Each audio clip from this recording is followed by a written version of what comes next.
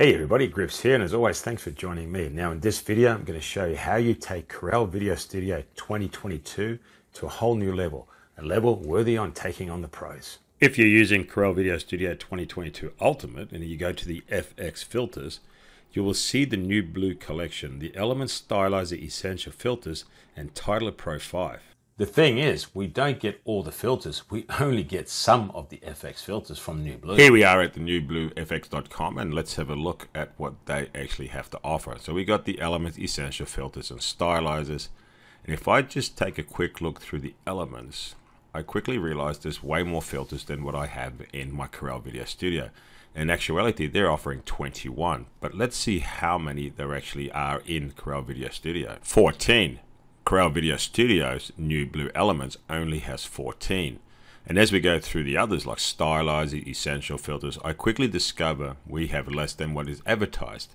How much less? Well, the New Blue only gives you 52 in Corel VideoStudio, yet the website gives you 113.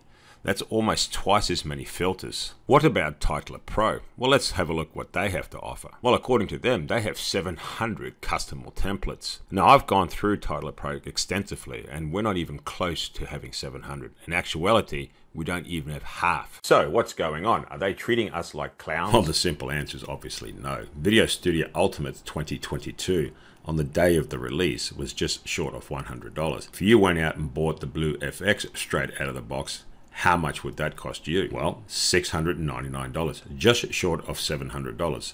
So you can see if they were selling Corel VideoStudio for $100 US, they couldn't obviously include a $700 plugin. Basically what they did, they came up with a compromise and gave you a light version of the New Blue. Well, that can all change.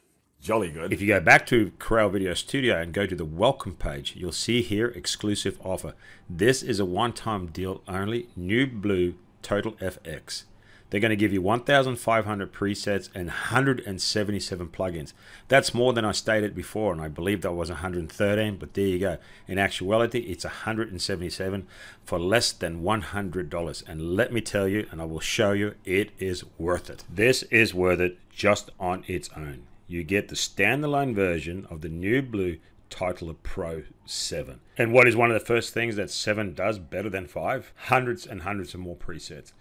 For example, if we go into transitions, just in this part alone, you get way more categories. And if you were to click on any of the categories, they come with way more presets. And that is just one of them. If I go into shapes, I get the same thing. Rectangles. I have way more power at my fingertips, all because I upgraded to the full package of the New Blue. Before we continue, I'd just like to inform everybody I don't work for Corel and I don't have any financial interest in New Blue. I generally purchase this myself, so everything you see is completely non-biased. Obviously, I can't go through all the new filters. Take a look here, New Blue filters. Before it was 13, now there's 28. But what I can do is just give you a quick glimpse of some of the new filters, and then later on, I will go into more detail in future videos. First thing I'm going to do is look at color fast here. Now, if you're the sort of guy who's not really in tune with the color tab in the new 2022 Corel, the vector scopes and all that is too overwhelming, then color fast was the next best thing. In actuality, it's probably the better, in my opinion. Now they got color fast too, so they give you way more options than before. Let's have a look. Filter, color fast 2.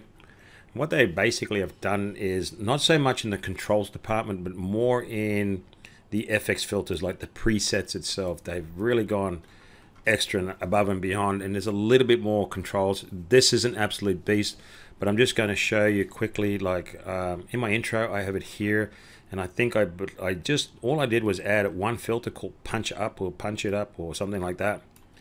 Bear with me, I'm trying to get through this as fast as, here we go, punch it up. And it just slightly, you know, just made the video pop out a little bit more, and that's what I like about it. Very little work to do on that. So let's go have a look at the next filter. Elements, you get I think 6 more, and there's 2 really cool ones. I absolutely love these: Image Mapper and Garbage Matte. Garbage Matte, it's a perfect FX thing for any video editing. We kind of have it already with the Mask Creator, but the Garbage Matte does it so much better, and you can have a ton of fun masking things out, and it just brings up the VideoStudio to much more creative. And also the Image Mapper, I'll quickly show you what the Image Mapper does. It says it in the name. Let's go have a look. Oh, I didn't add it. That's all right. We can do this way. I thought I had everything prepared. I need more coffee. Okay, so image mapper, pretty cool. It does what it does. It just maps an image to any style you want. You want it on an old television set? Fine, you can do that. You want it into an X? Fine, you can do that. And you have all the controls here in the window to manipulate the image to on a wall, on a building, on a car. And if you can do the motion tracking on that, it's just endless what it can do, honestly. Spotlight is a handy little plugin that allows you to highlight certain features in your video. You can also create alpha channels like I've done in here. I think this black and white center is kind of neat as well. I'm just going to move this slightly over to make my face all black and white. I can invert it where everything else is black and white and my face is in color, and I can do cool things like that. And I think it's a really neat little filter, and I'm definitely going to do a tutorial on this because I think this has a lot of potential. All the new blue filters in Stylizer, they're an absolute ton of fun. It will take your creativity to a new level. Previously we got zoom blur. Wow, well, that was fun. But now look at all these new ones here. Light Bender, the Impressionist. I wish I had this a few weeks ago. It's Neon Light. I will do a tutorial on this one because it's really cool. But for now, I'm just going to do a quick little look at Starlight. I came across one. I thought that was kind of neat. Spinning light. Sorry, not Starlight. It's getting late. I need more coffee. Okay, let's go. All right, so we got liquid zoom lens, and I thought this was really cool. It can make that dreamscape, like you're waking up and thinking about a dream, or going in and out of a dream. If you keyframe it just right, it gives you that real wiggle feeling to it. You can do picture in picture like the other ones. Blow glass. There's so many things you can do with this.